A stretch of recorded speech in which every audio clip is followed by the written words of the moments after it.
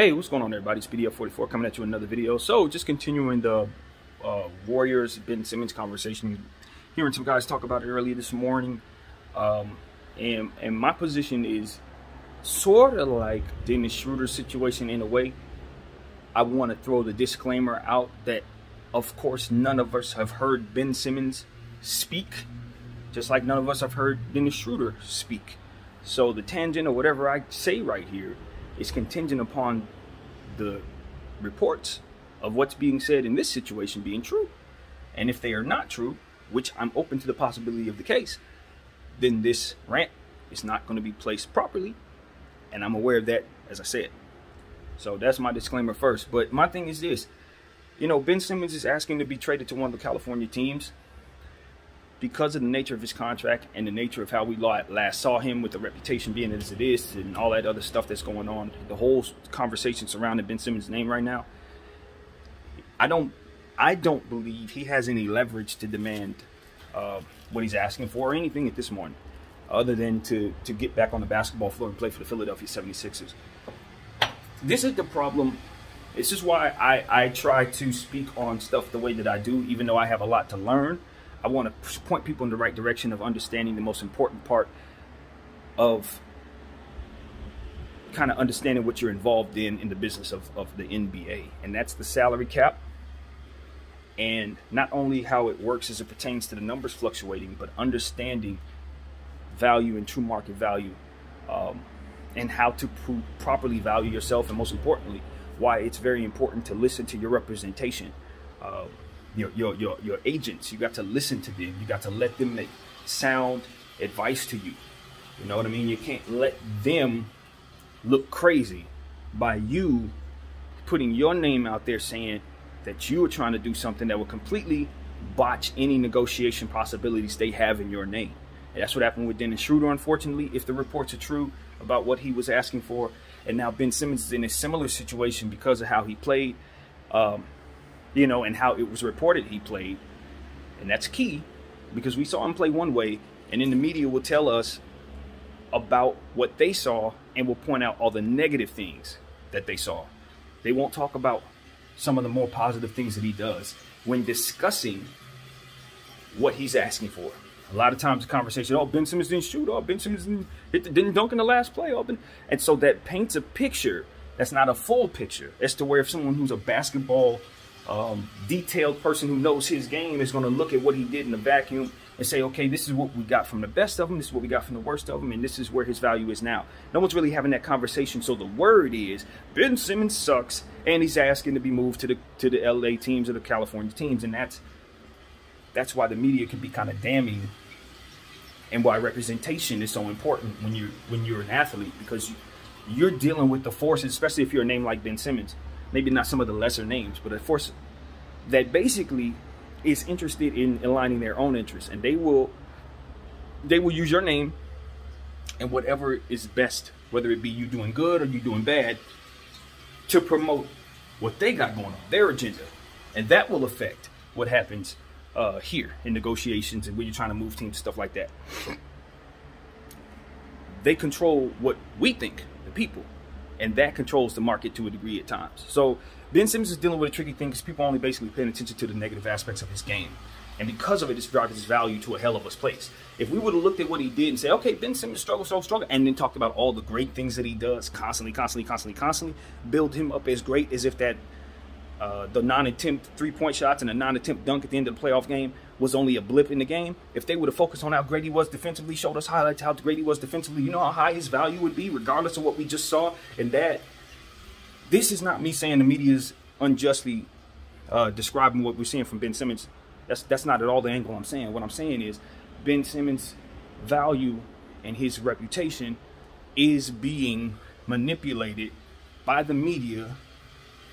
And because of it, it's important not to throw any fire on that by asking for something unrealistic. And the only way to understand that what you're asking for is unrealistic is to understand the landscape, the cap, all that other stuff. And that's why it's important. I think athletes need to understand. A lot of times athletes come in with confidence, right? They understand what they think they need to understand because a lot of things seem basic. Go to the NBA, play well, get paid. Go to NBA, don't get hurt. Align myself on a team that makes sense. Higher representation, name my price. It's like, no, it doesn't work that way. But if you assume it works that way, and you walk in with your chest out thinking you know what's going to happen to you, you end up asking for stuff like Dennis Schroeder and Ben Simmons are, for which they have no leverage to ask for, allegedly, if they're asking for that at all. So it's like, my thing is, you have to be smart enough in this environment to ask the right questions before putting your chest out and saying what you deserve. Because it's not you that controls that. It's the other surrounding forces, including media, circumstances, team needs, what the last guy just did when he won the championship. All that stuff has to do with what your value is going to be. You are not solely in control of your own fate. You're not. That's why it's so important to get aligned with the right representation, so they can kind of use the leverage they have as a company to help facilitate your desires as an athlete. Because you don't have the leverage alone, but because representation has different athletes in the same league, they can leverage different favors they have from other situations to help you along in yours. So that gives the illusion that the athlete has this favor or the leverage when he doesn't. His representation does. Do you see what I'm saying? That is why it's important to ask questions even though your confidence is sky high. This is chess, not checkers. You're walking into a game and you're playing the wrong rules. You could be the best athlete in the world, but you're playing the wrong way. And that's what happens when a lot of athletes, particularly in the NBA, because I don't follow other sports like that, try to move themselves around mimicking other players who did have leverage without understanding leverage. You know, and it's like, I think that the NBA is getting to a point where we are starting to understand that it's important to know these things. You got fans like myself who are preaching this stuff on the channels. I think more and more people will be like myself in that way, and we'll stop having these little goofy conversations about who's better between KD and LeBron James, and start having conversations like this that'll help all of us understand what we need to do, all of us understand what questions to ask, all of us understand that confidence and skills alone ain't enough to help you make it in the league. It's not. It's not. If it were, the greatest player in the game right now, LeBron James, would not have put together his own management team to facilitate his career. This is what he did. LeBron James is a genius. So LeBron James understood the landscape. He said, even if I'm the biggest superstar in the world, I saw Kobe try to demand his way out of LA and had trouble. Right? Seen Michael Jordan's Bulls disintegrate right before him. Basically forced him to leave in the Bulls because the team sucked so bad. He had to retire or go somewhere else, basically. LeBron James didn't want to have nothing like that happen to him. He wanted to make sure that he could leave the organizations he ended up with. Because unlike the Bulls and unlike LA, the Cleveland situation was bad. So as far as I could tell, he was like, look, this is what I need. I need my own management team. I don't need to be hiring no representation. I got some people that I know. They know what they need to know. We can help process them through the process of making clutch happen and make clutch. We get a bunch of people around us, get as many clients as we can, do the right thing with those clients. And when it's time for me to move, I ain't gonna have no issue. I ain't gonna hire him. I'm not hiring him. I'm hiring me. Hey, we're the best in the game, and we're gonna facilitate me to the Lakers. I'm not gonna be hovering back and forth between Cleveland and Miami. I can go wherever I want because I have the leverage. Ben Simmons is not gonna create his own management team, I don't imagine, overnight. So he needs to make sure he has the right management team situation, which he may. I'm not saying he needs to switch his management. I don't know that to be the case. But he needs to make sure that he's following his management team and his representation with the leverage that they have so that they can facilitate him to the teams that he wants to go to without the leverage he has himself, based on his skill set, based on what the reputation of his game is, based on whatever different factors that go into it. I hope that was easy to follow, but I know I'm wordy as hell. I know that. But what I will say is this. At the end of the day, Dennis Schroeder, his situation, for me, is kind of a better one to describe what I'm trying to express to you guys. When you don't have the right representation, or you don't follow the representation you have and their advice, you can find yourself in situations where you misplace your value and ultimately are mistaken and look crazy and stupid and all these different laughable things, asking for certain things that you'd ask for otherwise with the same confidence that you use to propel you to be the best player you are. that same confidence works against you in this case. That immovable confidence that drove you all the way to the league, that's not the game. That's not the way to apply that confidence. You know, you got to apply it in smarter, savvier, different degrees of separation kind of ways. You can't just take yourself to the plug and say, hey, give me what you got. No. You got to find some people to co-sign for you. You got to find some representation that'll say you are that dude who will have the leverage, the favors, basically, with those guys to see to it that they'll do some business with you, because you don't have the capital to buy yourself into these situations. And see, that's another thing. That's not really possible. But a guy like LeBron James is so wealthy, he could buy his own contract out with the Lakers if he wants to go to, say, the Sixers right now. I don't know if it would be possible, but monetarily, he could do that. Within the rules, it may not be possible. What I'm saying is, that's the type of stuff you need to have in your back pocket in order to get yourself out of these situations that you want to be out of. When you don't have that, you need help. So here's another thing that has me thinking as well. The fit with Golden State. I don't know, as I mentioned last night, I made a video on it last night. I didn't know the framework of the deal, still don't. But the one thing that I listened to that these guys were saying about Ben Simmons going to the Warriors is that, yes, is he a deficient shooter right now? Of course. Will he remain a deficient shooter coming into this season? We believe so. Yeah, he's not going to turn into a 40-point shooter. He doesn't even attempt shots. But he's going to the Golden State Warriors. There is no reason why he can't link up with his teammates and spend the duration of his time in Golden State, however that long that is, learning and perfecting his shot. Not trying to be Clay and Steph, but perfecting his own shot and learning how to shoot it with confidence and learning how to overcome whatever needs to be overcome so he can shake off what's going on here. Because I'll tell you this situation is very simple. If he was somebody who attempted a couple threes, maybe shot 30% from three, that's terrible. But what you got to understand is this. It's only terrible in the sense that he's not making the threes he's attempting. Those threes going up are still beneficial to the team because the threat of the three-point shot being taken keeps the defense honest and ultimately keeps guys from collapsing in on your favorite stars who are on the team. So in the Warriors case, it would be Steph and Clay, having more and more defenses thrown at them than they've probably ever seen because no one has to guard Clay at all. Ben Simmons at all. Even with Draymond Green shooting poorly from three, you leave him alone long enough, he gonna hit one. He gonna clank a couple of them, he maybe even airball one, but a couple of them are gonna go in. You're gonna pay for leaving him like that. So if you leave him like that this game, yeah, maybe it works out for you. You leave him like that on a random game where he's hot, and suddenly it's the difference between winning and losing. That's why attempting the shot is so important, because 30% of the time, in the case that I'm giving you an example, it's going in. As to where 100% of the time it's not, if you don't take it. So that's why him attempting shots and being okay with bricking them in is so important, because the threat is more important than the percentages as it pertains to not taking. Schematically for basketball, strictly just for the sake of the floor and the team. So I think it would be a good place for him to go. I've always thought that was a good spot for him. I don't know what they'd have to give up to get him. If they can do it without giving up the three that they have, the big three that they have, obviously that would be the way to go, if you ask me. I don't involve their trio in this trade at all. I don't give a damn what's going on. I'm not giving up Draymond Green in this trade.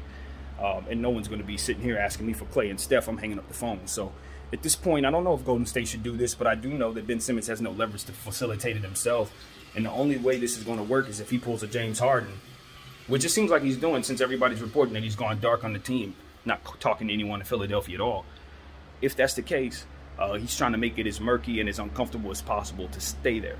He's trying to give the indication that he's going to be somewhat of a problem or may even sit out the season if he's returned back to Philadelphia. We've seen guys sit out. We've seen guys do it before. So, but here's what I would say to Ben Simmons. If the reports are true, again, disclaimer applied.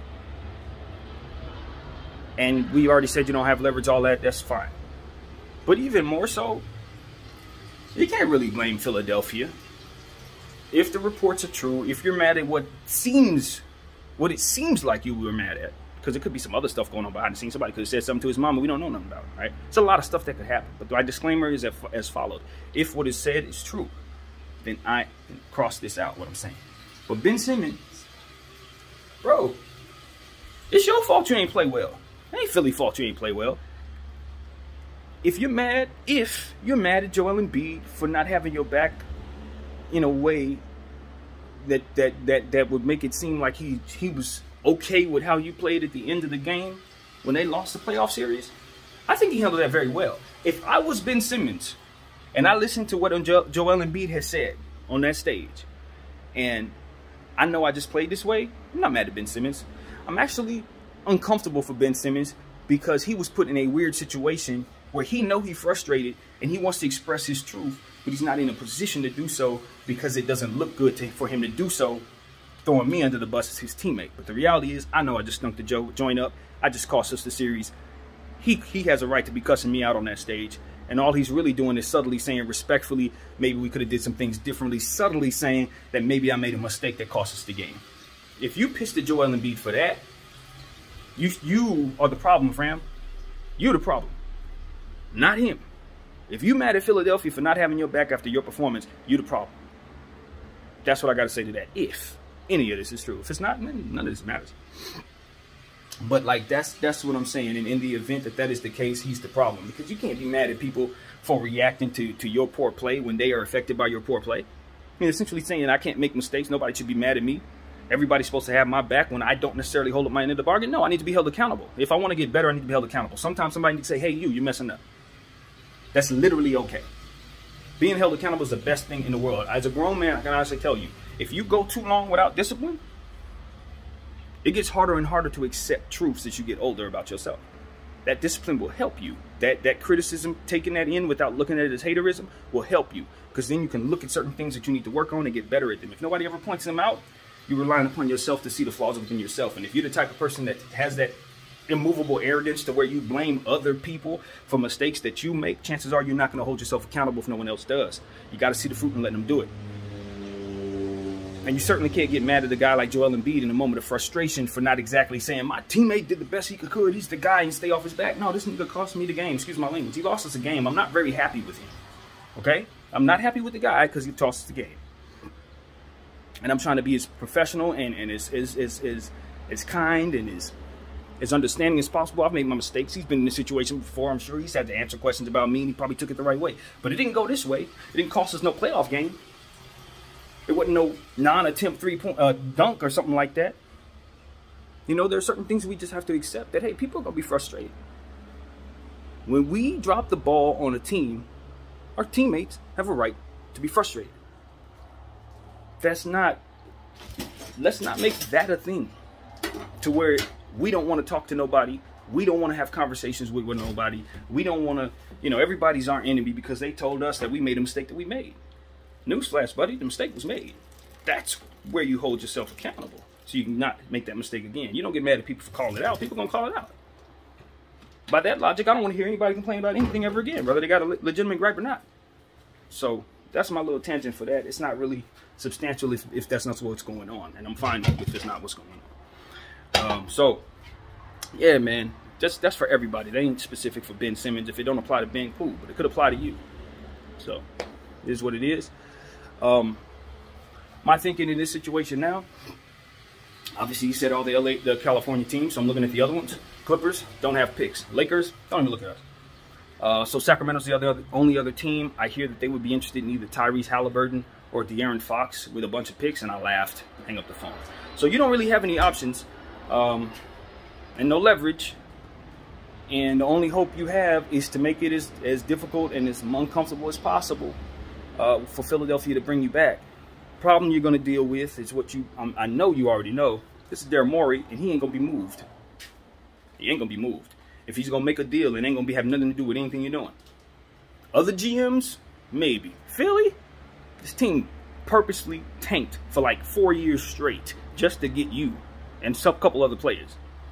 And kept a bad coach for many years just because of you, Ben Simmons, because that was your guy. He was bad. Real talk. Brett Brown, great guy, bad coach. Great locker room guy, from what I understand. Bad schematics coach. Bad rotations coach. They kept him for like 6-7 years. Off the strength of your name. You think they're going to be just quick to just do whatever you say? I don't think so. I don't think so. They have their own way of doing things, even if it's not conventional, is basically what I'm saying to you. Even if it don't make no kind of sense, Philly do it. Yes, they do. Jump away from Jason Tatum. Jason Tatum was a better player that night. They did what they could to jump away from him. Gave another team an opportunity to draft that player in the spot that they were in for no apparent reason. That's Philly. So if you think they about to just move because something makes sense or move because you say so, good luck. Good luck. It's Philly. And I could argue one of the reasons why you have some of the problems you have is because it was Philly. One of the worst organizations, in my opinion, in terms of developing players. Even the new guys they got now ain't getting opportunities, and they don't seem to care at all. So I'm of the mindset that it would be nice if Ben Simmons would have did himself a huge favor and just start the season with Philadelphia being quiet right now, working on his game right now, not letting anybody make up any fuss right now about wanting out of Philadelphia. All that anger that may be there applied, he needs to swallow that regardless if it has legitimate reasons to it or not. He needs to get his butt back on the basketball floor for the Philadelphia 76ers and play like he loves being there. That's how you handle this now. The last time we saw you, you didn't play well, and it was for all the marbles. Well, not all the marbles, but it was a playoff situation, do or die. You cannot at all expect people to want to give you what you're asking for. You're the piece they trying to get rid of, so the only reason why they're gonna do that is because it's in their interest to do it. But as far as them just taking on pennies for the dollar for your contract, nah, they're not gonna do it. They're not gonna do it, especially when they believe your value is gonna skyrocket, even if you play just a little bit better, marginally better. Your value is gonna jump from where it is. There's no reason for them to trade you, other than for the obvious reason in my mind, which is to clear themselves and rid themselves of a very, very horrible contract, for which I think that contract is. That Ben Simmons contract is one of the worst in the league, which is why I think most teams should stay away from it, even if they have the pieces in place to do anything about it. It's a horrible contract. 4 years left on it. It's bad. So that's how I look at it. But that doesn't mean that that's real, because if you're thinking the player's going to play his value up, then chances are the value will be played into if he doesn't have injuries. So there's a lot of ways to look at that, but he has to get better, obviously, in order for this to come into fruition. So all in all, if the Warriors are inclined to do you a favor and trade for you, then that's the only reason why you'll be there. Just cut and dry. Cut and dry. You have no apparent leverage in the situation. No different than Dennis Schroeder. You guys are at the mercy of the market, at the mercy of the teams, etc. And that is literally all there is to it. So that's what I'm gonna say. My name is BDL44. Thank you all for watching. I'm out.